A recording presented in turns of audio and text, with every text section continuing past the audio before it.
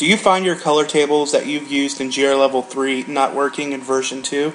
Well, there's a simple way to fix this problem. But for example, let's go to change, where in base reflectivity, I want to change my reflectivity to something completely different that I used in GRlevel3.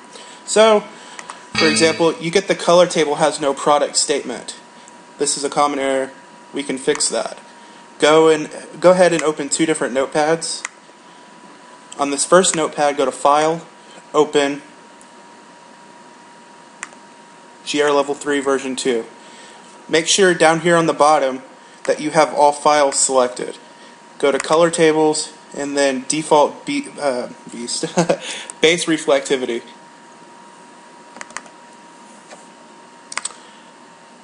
Alright, now on the second notepad, go to Open.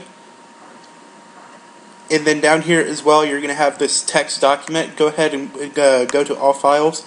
Now, for this one, go to just the regular GRlevel3. Alright, now you're going to have all of the GRlevel3 PAL files, and then the ones that you have that you want to import into version 2. So, I want to change this zmay11.pal file to make it work into version 2. So I'm going to go ahead and select this.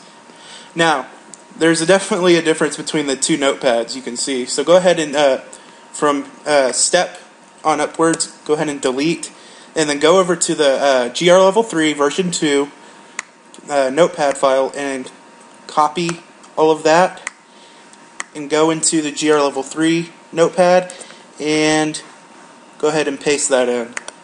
Now go to Save As, and make sure this does not save as a .text file.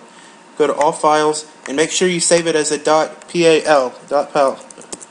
Now I'm going to change the name of this file to GRlevel3 version 2 base reflectivity. Now you might get prompted to save this into something else. Oh, wait, sorry. See, I even broke my own rule. Alright, you want to save it as a .pal. Alright. Now you might get prompted to make this save into the owners folder. That's fine. Go ahead and push yes. And save. Alright. Now go to your owners file.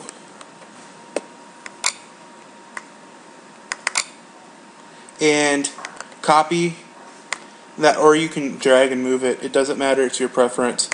And go into GRlevel3 version 2, color tables, and then go ahead and paste that in. Alright, that's cool. So see, now we have GRlevel3 version 2 base reflectivity in there. Now let's go to GRlevel3 version 2, and let's change this. This should work. Alright, it changed. So this will work on anything.